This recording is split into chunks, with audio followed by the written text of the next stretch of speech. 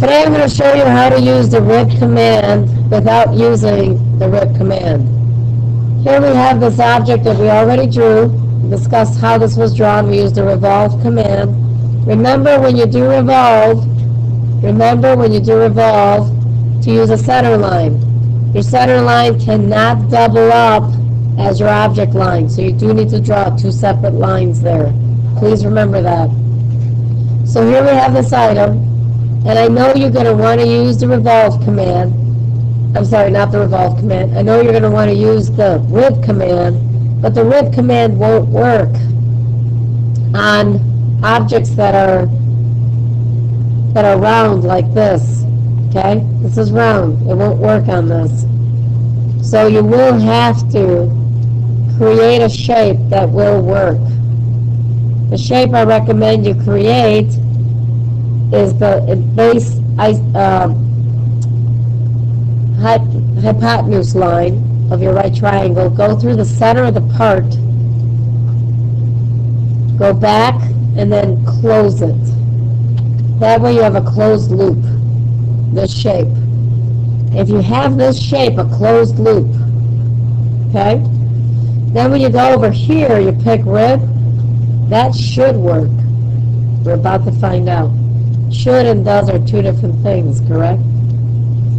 Nope, that won't work either. This closed loop shape won't work for rib, but that's okay. You're going to get that. It's going to fail, and you're going to say okay to that. You can extrude this shape through the midplane, 0.375, okay? Output is a solid object. The output is a solid object. Very important. Do not pick surface. Needs to be a solid object. When you hit OK, there is your actual rib with that nice front step. And the back end, though, however, does actually stick out because it's a straight extrusion. We'll deal with that later. I'll show you when. Your next step should be to go ahead and modify, use the modify command. You have to open this up so you see everything. After modify, you have explore, work features, pattern. You're going to use the circular pattern of this item around this object. You can pick the center if you want to. Around this center.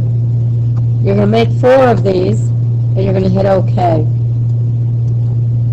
That's how you end up with, that's how you end up with 4 ribs all around, flat ribs, flat ribs, flat ribs. But you will notice, of course, on the back end that the ribs stick out. The solution to cleaning that, of all things, is to go ahead and create a new sketch on the back side, project that geometry of that out radius, go to isometric, and of all things, you're going to extrude this out. You're going to extrude this out through the whole object, but instead of your standard extrude, you're going to pick something called intersect. Intersect will only delete what's touching, what's crossing that circle. When you hit OK, your entire object stays, and those little corners are lobbed off.